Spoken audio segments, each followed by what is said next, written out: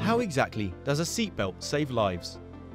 In this video, we're going to learn about the forces acting on an object due to changes in momentum. You may find it useful to brush up on momentum by watching this video.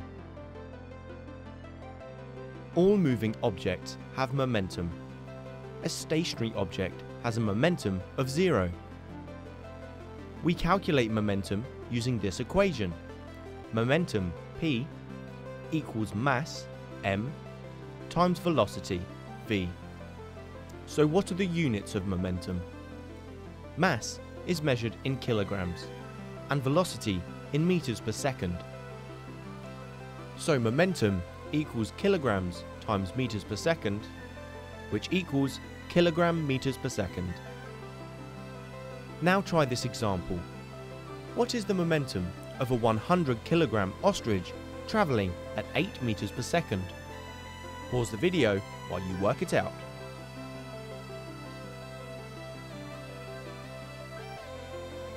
How did you do? Rapid changes in momentum can be extremely dangerous.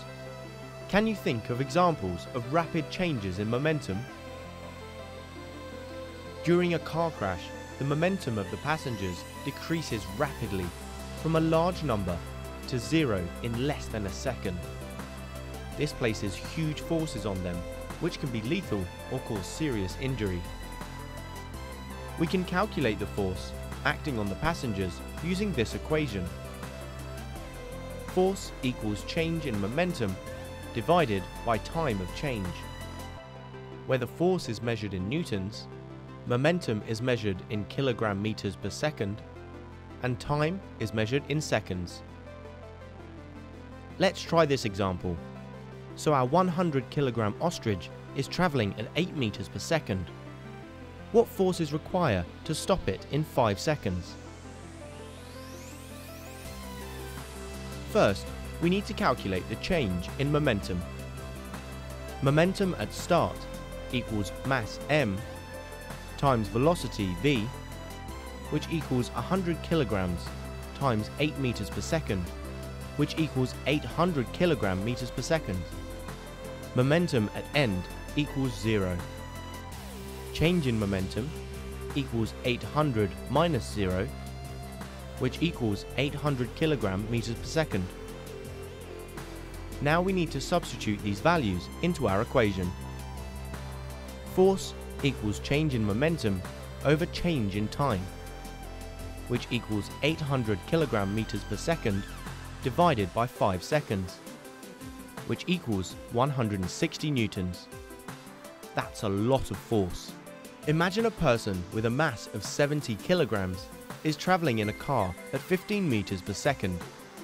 The car comes to a complete stop in 1 second. What's the force acting on the person? Pause the video while you work it out.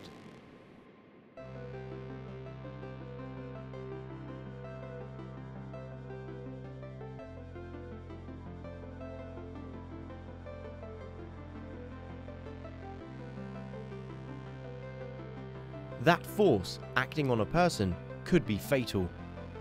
Rapid changes in momentum create huge force that are dangerous.